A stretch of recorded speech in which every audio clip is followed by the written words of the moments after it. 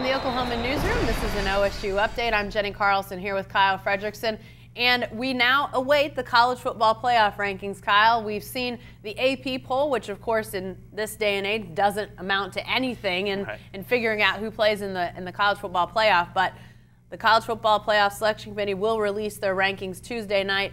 Do we have any guess of where Oklahoma State will land after that impressive performance against TCU Saturday? It's hard to say what the committee is thinking. They go into every week, at least this should be the mindset, to kind of blow up what happened the week before and assess who these four teams are.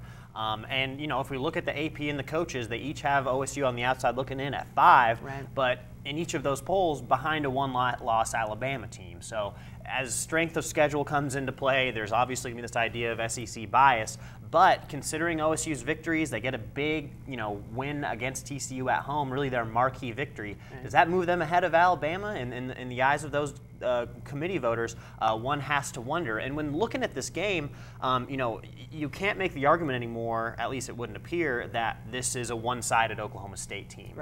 Despite giving up the 633 yards to TCU, they limited them to 1.7 yards per possession, which Glenn Spencer so thoughtfully reminded us after the game. So this isn't just that one-sided arena ball league team that maybe a lot of people thought it was a couple weeks ago. And you wonder how that factors into possibly them sneaking into that top 4 tonight. Well, obviously there's a lot more football to be played. I mean, we know the caliber of games that remain on Oklahoma State's schedule. Obviously this week going to Iowa State, the caliber of opponent not great, but a place that tripped up their national championship hopes in 2011, so clearly on their radar. Then home games to finish against Baylor and Oklahoma. They'll have a chance to continue to increase that strength of schedule. You mentioned Alabama, though. I wonder if anything comes of the fact that Alabama's one loss is to Ole Miss. And then we saw Ole Miss at home lose to Arkansas in overtime in what was a video game score, because it looks like the committee was not too enamored with the video game scores in the Big 12. Now the SEC has one, and the team that beat Alabama. Does any of that trickle over? Are we going to see any reflection of it this week? Or is it maybe later on down the road? It might be this week. It's, had that Ole Miss loss happen just a couple weeks ago, I think it definitely does. I think OSU easily slides up there. But I think it's easier for us to kind of put less emphasis on those losses when they're earlier in the year.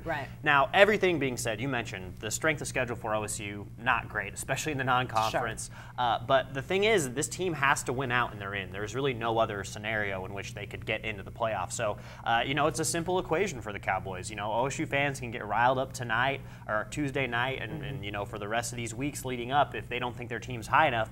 But like I mentioned, win them all, and I don't think there can be an argument made against this team for getting a spot in the playoff. I can't imagine a undefeated Big 12 team does not get in the playoff. And right now, that's only Oklahoma State and Baylor that have a chance at that. But if either of those teams win out, even with bad non-conference strength of schedule, an undefeated Big 12 team has to be in the playoff, right? With TCU, Baylor, OU, even West Virginia, I feel like in the eyes of the committee is a good road win for these Cowboys. These guys can't get left out. So, I think Commissioner Bob Bowlesby is just crossing his fingers that happens, because if this league once again gets left out, it's going to be a whole summer of championship game talk. But I think for Bowlesby and a lot of these Big 12 fans, they'd love to say, hey, everyone, we can compete on a national scale. We don't need that championship game to prove that we belong. And they have a one true champion that actually makes the college football playoff. We'll see how that goes. Be sure to stay with the best coverage team anywhere at newsok.com and every day in the Oklahoman.